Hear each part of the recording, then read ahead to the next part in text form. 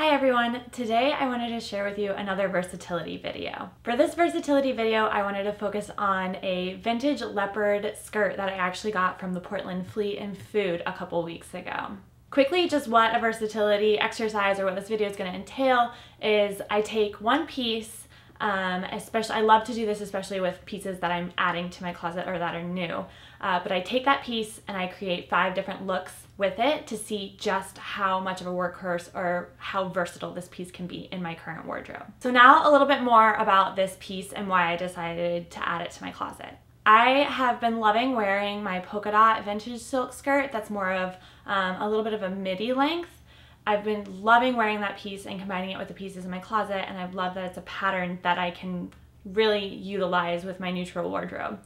So I knew that I wanted to add another pattern skirt that I could also do the same thing to kind of mix things up. I saw this at the Portland Fleet and Food, which is a great kind of vendor fair for vintage, crafts, food, all this different stuff. It's super fun, so if you're in the Portland area, definitely check it out. But what drew me to this skirt was that it is a leopard print, which has been in season right now, but I believe it's a type of pattern that I could really work into my wardrobe in the future as well, and even if the trend goes out, I still want to incorporate it because I love a good leopard pattern. But it's neutral tones, so I knew that would work with the current colors I'm using, and I love the length of it. It's a little bit longer than my like white and black kind of leopard polka dot skirt. A little bit longer, more of a maxi length, but super lightweight, and I thought it'd be really fun to layer for fall. So these reasons and it being a vintage piece was just an added bonus because, as you know, I focus on sustainability here and making a little bit smarter choices when you go to buy new clothing for your wardrobe, making more impactful choices. So by shopping vintage or secondhand, that's a really, really great way to add pieces to your closet that are a little bit more conscious and that generally don't cost a fortune like sometimes ethically made garments can. So now let's dive into the outfits that I created with this vintage leopard skirt. This first look is the one that I originally thought of when I saw this skirt. I've been loving for a while now those longer skirts with the chunky fall sweaters layered over and some fun sneakers to tie in to make it a little bit more of a street style look. So I love the cream sweater that I paired with this look. It's one of my favorites. I've had it forever. It's actually a very old sweater from Zara, but I bought it like 2 sizes bigger than I normally wear, so it would be extra oversized. But I love that proportion with the longer, flowy, slim skirt, and then my chunky tan canvas sneakers to add a little bit more of a grounding there. That chunkier bit at the bottom kind of matches the chunkiness of the sweater at top, so it feels balanced and not offset by one or the other.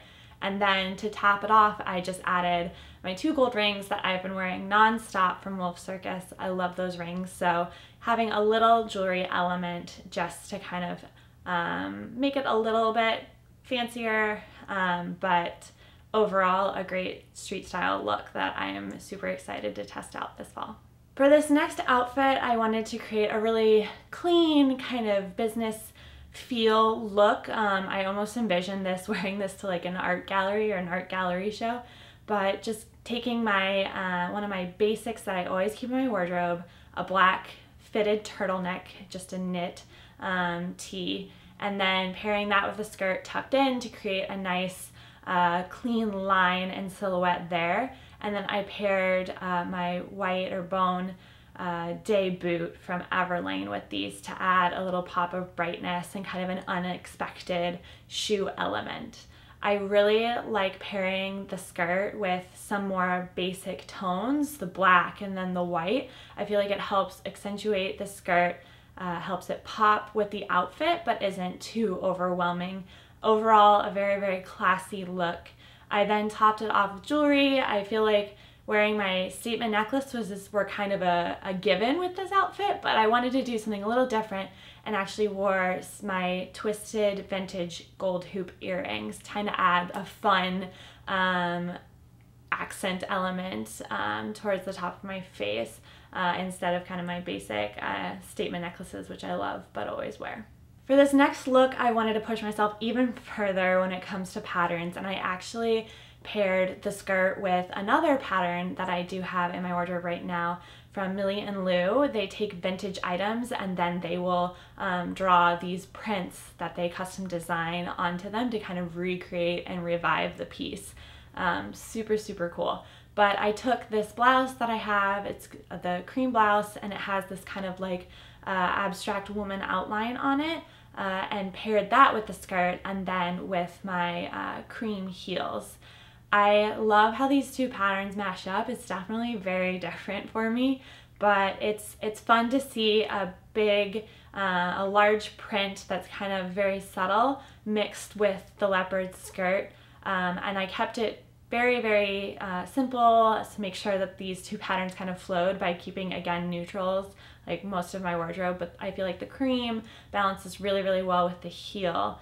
And then again, lets that leopard skirt kind of be its own kind of fun neutral element that is kind of the bridge between the two pieces. This next look is probably the most out of the box look for me, but I really, really love it. I got super creative with layerings with this one. I took the skirt and then layered over my Harper linen tunic from Elizabeth Susan, which is super, super long and almost dress length on me. And then I added an even longer layer with my cognac cardigan from Madewell that I've had for a couple years now, and created this overall very, very long silhouette look with all these very long layers. I love the proportions that it creates and how I feel like most of the outfits that I think of when I think to pair this skirt with other pieces is kind of your traditional tee or top and then the skirt, but I love having this tunic over it and creating this extra long layer to add a little bit more dynamic in the outfit. And then I thought about pairing my sneakers with this look to, again, make it more of kind of a street style, glam versus like more grunge kind of look, but I instead decided to pair my cream heels with it because I felt like all the long layers with the sneakers was kind of bringing it down too much and made it look a little bit more sloppy than I would have liked. So the heel kind of makes it a little bit more elevated, a little bit classier. It gives me some height, which really adds to the dramatic effect of the layers. And overall, super, super happy with this look. It was one of those that I thought about, but I wasn't sure if I would really like it when I tried it on, but it's actually one of my favorites of the 5. This last look is kind of fun. I feel like it's kind of my Portland version of wearing this skirt. I paired the skirt with some of my ankle rain boots from Alice & Whittle that I absolutely love, sustainable rainwear brand.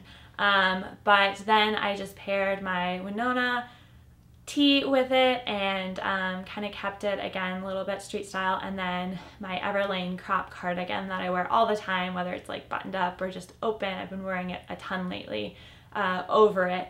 And I love the rainwear with the skirt. It's a little bit unexpected. It's not quite the sneaker and skirt trend, but a nice fun kind of in between.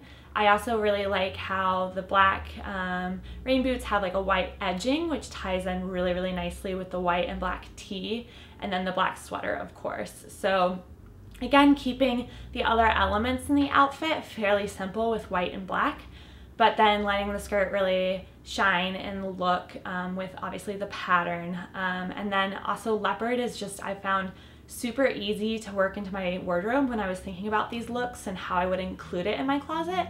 I really liked and appreciated that the leopard pattern is naturally made up of a lot of different neutrals that you can just pull from in the pattern. So of course the blacks, the tans, the browns, and it just made it super, super easy to create different looks with this piece. And I encourage you, if you do add something new to your closet, try out this exercise to see just how versatile it can be, especially if it's an item you can return.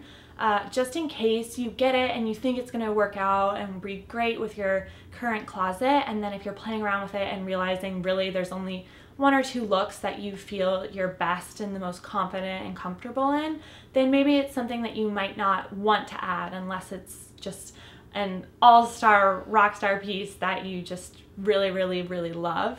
But ideally, if you add something to your closet, you'll want to make a bunch of different outfits and be able to incorporate it in a bunch of different ways so that it's a true investment and something that will work hard for you for many years to come. So thanks for watching, guys. I hope you enjoyed this and got inspired to test out some of the items in your closet to see just how versatile they are, and I will see you in the next one.